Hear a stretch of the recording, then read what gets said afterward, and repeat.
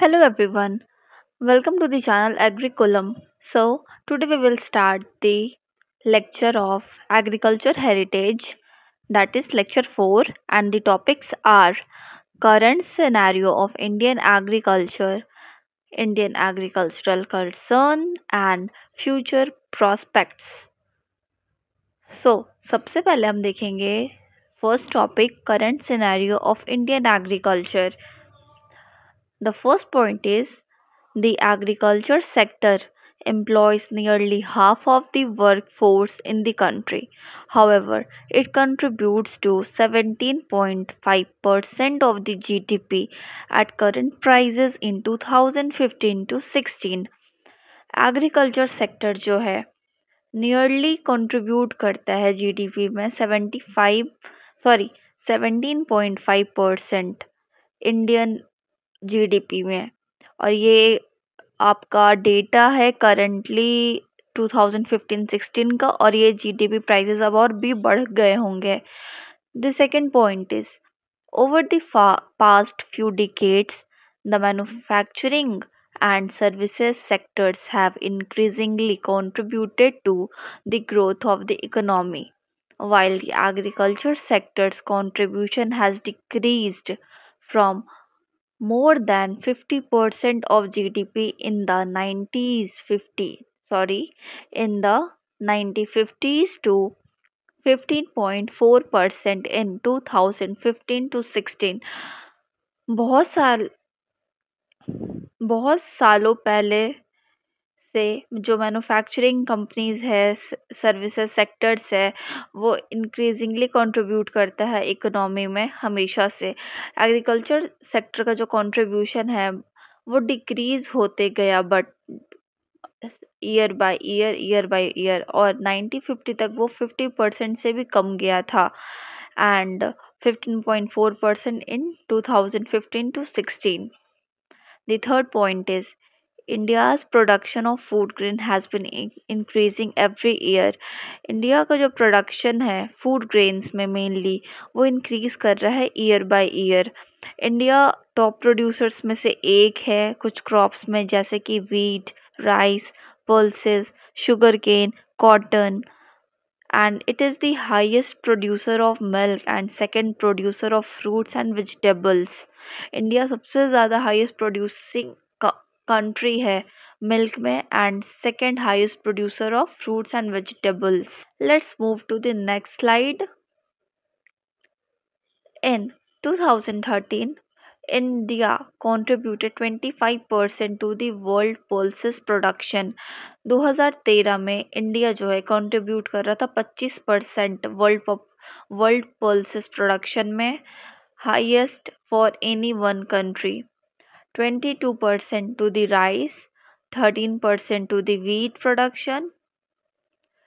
It also accounted for about 25% of the total quantity of cotton produced, besides being the second highest exporter of cotton for the past several years. जैसा कि India second highest exporter था cotton का कुछ सालों से. However, the agricultural yield quantity of a crop produced per unit of land is found to be lower in the case of most crops. But बहुत सारे ऐसे क्रॉप्स हैं अभी भी जिसमें इंडिया बहुत ज़्यादा नीचे है प्रोड्यूस करने में as compare to other top producing countries like China, Brazil and the United states. The fourth point is agricultural growth has been fairly volatile over the past decades. अचानक से changes आ जाना agricultural growth में, ranging from 5.8% in 2005 to 6 to 0.4% in 2009 to 10 and 0.2% to 14 to 15 and so on. Total production of food grains increased from 51 million ton in 1950-51 to 252 million tons in 2015 to 16. Total production of food grains increase हो चुका था India का by 51 million ton से 252 million ton तक 1950 से लेकर 2015 के बीच में। According to the second advance estimate by the Ministry of Agriculture, food grains production is estimated to be 272 million tons in 2016 to 17. According to the second advance estimate, ministry of agriculture की तरफ से ये देखा गया कि 2016-17 में 2016-17 तक जो इंडिया का फूड ग्रेन्स का प्रोडक्शन है वो और बढ़ के 272 मिलियन टन हो सकता है। और अब के जनरेशन में तो जो अभी का ईयर चल रहा है अभी तक तो और भी ज़्यादा ये बढ़ चुके होंगे। The production of wheat and rice took off after the Green Revolution. जो प्रोडक्शन है wheat और राइस का स्टार्ट हुआ था ग्रीन रेवोल्यूशन के बाद in the 1960s and as of 2015-16, wheat and rice accounted for 78% of the food grains production in the country. Wheat and rice 78% food grains occupy करती है country में। Now let's move to the another topic, Indian agriculture concerns and future prospects। सबसे पहले first point है की concerns in Indian agriculture. Concerns किस चीज़ को लेके होने चाहिए इंडियन एग्रीकल्चर सेक्टर में। सबसे पहले small land holdings. Land holding से मतलब है ऐसे फार्म्स जो एक कोई सिंगल फैमिली चला रही हो with a mixture of cash crops and subsistence farming, वो अपने बेनिफिट के लिए बस चला रही है, ऐसी फार्मिंग करना। The second is monsoonal dependence.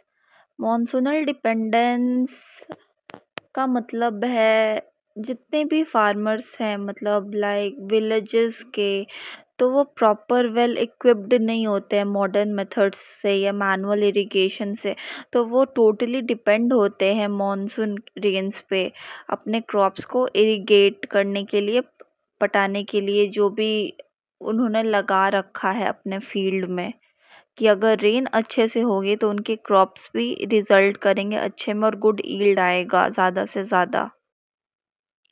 Third is water scarcity.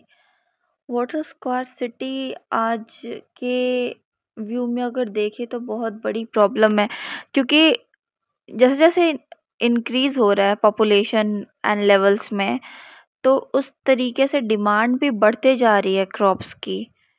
सो उन डिमांड्स को पूरा करने के लिए हमें बहुत सारे क्रॉप्स प्रोडक्शन की ज़रूरत है और उसके लिए बहुत सारा पानी भी चाहिए, एक्सेसिव वाटर यूज़ चाहिए। और जैसे कि ग्राउंड वाटर की डिप्लीशन भी हो रही है, पॉल्यूशन, पॉपुलेशन और भी बहुत सारे रीजंस है उसके कारण, इस कारण से वाटर स्कार्सिटी भी हो जाती है इंडिया में। Fourth is soil health. Soil health भी एक बहुत ज़्यादा इम्पोर्टेंट कंसर्न है, क्योंकि अगर सॉइल की कैपेसिटी होगी, वाइटल फंक्शन वो करेगा कि वो ग्रो कर सके कोई भी क्रॉप को, तो उसके लिए सॉइल की फर्टिलिटी अच्छी होनी चाहिए, वाटर रिटेंशन कैपेसिटी अच्छी होनी चाहिए, ड्रेनिंग सिस्टम अच्छी होनी चाहिए, जिससे कि क्रॉप अच्छे से ग्रो कर सके। Fifth is paste and diseases. Paste and disease से तो क्रॉप को बचा के रखना चाहिए। हम इसके लिए इस्तेमाल कर सकते हैं बहुत सारी फर्टिलाइज़र्स, मैन्योर्स एंड तरह तरह के ट्रैप्स वगैरह, जिससे कि पेस्ट एंड डिजीज़ कम से कम लगे। प्राइस वोलेटिलिटी, प्राइस का अचानक से बढ़ जाना चीज़ों का और चीज़ों का घट जाना, इस चीज़ में भी बहुत इफ़ेक्ट पड़ता है एग्रीकल्चर सेक्टर में। The seventh is lack of infrastructure. ऐसे बहुत सारे रूरल एरियाज़ है, फार्मर्स है वहाँ के, जहाँ पे इतनी ज़्यादा इंफ्रास्ट्रक्चर प्रोवाइड नहीं की हुई है और वो जो उनके पास है वो कम से कम में अपना काम चला रहे हैं, खेती कर रहे हैं। एंड इसमें और भी बहुत सारी चीज़ें आ जाती हैं इनएडिक्वेट एग्रीकल्चर इंफ्रास्ट्रक्चर में, इनसफिशिएंट स्टोरेज, आपका कोल्ड चेन फैसिलिटीज़ नहीं मिलती है, इनएडिक्वेट रूरल रोड्स अच्छे नहीं हैं, जिसके कारण ट्रांसपोर्टेशन में भी दिक्कत होती है, limited access to markets, contribute to post harvest losses, etc. The 8 is rural urban migration. जैसे कि रूरल अर्बन माइग्रेशन हो रहा है ज़्यादा से ज़्यादा, तो वो थ्रेटन कर रहे हैं हमारे फूड सिक्योरिटी को भी। लाइक अगर सारे लोग गांव से शहर में चले जाएंगे तो खेती कौन करेगा, तो इसके लिए एक खतरा भी है। एंड इसके कारण रिडक्शन हो सकता है एग्रीकल्चर प्रोडक्शन में भी, डिक्लाइन ऑफ एग्रीकल्चर हो सकता है, तो ये एक मेजर कंसर्न है। Let's move to the next slide. Point number B, अब देखेंगे future prospects in Indian agriculture. तो the first one is technology adoption. आजकल एग्रीकल्चर में हम बहुत सारी टेक्नोलॉजीज का इस्तेमाल कर रहे हैं, जैसे कि GPS, remote sensing and weather forecasting, जिससे कि हमारी जो क्रॉप प्रोडक्शन है वो हाई हो और प्रोडक्शन अच्छा हो, यील्ड अच्छी हो। Second is crop diversification. Crop diversification generally देखे तो shifting from traditionally grown less remunerative crops to more remunerative crops. जो कम यील्ड हो रही है या हमें इसमें बेनिफिट नहीं है, तो वो क्रॉप ना ग्रो करके जिसमें ज़्यादा बेनिफिट है वो ग्रो करना। जैसे कि for example rice feed system है नॉर्थ वेस्टर्न इंडिया में, बट रिप्लेस कर रहा है वो ट्रेडिशनल क्रॉप्स को, जैसे कि pulses, oil seed, cotton etcetera. The third is sustainable agriculture. So sustainable agriculture तो मोस्ट इम्पॉर्टेंट है। ये इस्तेमाल करके आप अपने वाटर बचा सकते हैं, सॉइल हेल्थ को सही कर सकते हैं by the use of organic farming, intercropping, crop rotation, agroforestry, rain water harvesting, mulching, precision farming, बहुत सारे टेक्निक्स हैं जो आप इस यूज़ कर कर सस्टेनेबल एग्रीकल्चर कर सकते हो। The fourth is irrigation expansion. Irrigation का एक्सपेंशन करना ज़्यादा से ज़्यादा, क्योंकि ये इंक्रीज करता है आपको agricultural production through both the expansion of cultivable area beyond that possible under rain-fed agriculture and high crop yields, etc. The fifth is government incentives. तो जो गवर्नमेंट ऑफ इंडिया है वो फार्मर्स को, जो विलेजेस में फार्मर है, rural area है, वो उन्हें इनकरेज करते हैं in taking up projects in select areas bye subsidizing a portion of the total project cost। अलग अलग टाइप के उन्हें हम फॉर्म्स प्रोवाइड करते हैं, पॉलिसीज प्रोग्राम्स आते हैं, जिससे कि फार्मर उसमें एक पॉजिटिव वे में ले और उस चीज़ में वो हिस्सा ले। Fifth is private sector investment. So private sector investment play a major role in delivering inclusive economic growth, environmental sustainability, and poverty reduction. Seven is diversifies income streams. So income streams generally define इसको आप ऐसे कर सकते हो, the process of switching from low value crop production to a higher value crop, and livestock and non farm activities like cooking classes, food preservation, sustainable farming practices, etc. अलग अलग चीज़ों में आप अपने इंटरेस्ट भी दे सकते हो एंड उससे भी आप कमा सकते हो। The eight is climate resilient farming. Climate resilient farming generally refers to adaptive agricultural methods। ऐसे मेथड्स एग्रीकल्चर के जो क्लाइमेट चेंज होने से या वेदर बहुत ज़्यादा एक्सट्रीम चला गया, तो शॉक से बचने के लिए ऐसे मेथड्स का इस्तेमाल करना जिससे कि हमारी क्रॉप यील्ड ख़राब ना हो और वो अच्छे से झेल सके, उस वेदर को विथस्टैंड कर सके। सो इस लेक्चर को यही एंड करते हैं। Thank you. Like, comment, share and subscribe for more updates. Stay connected.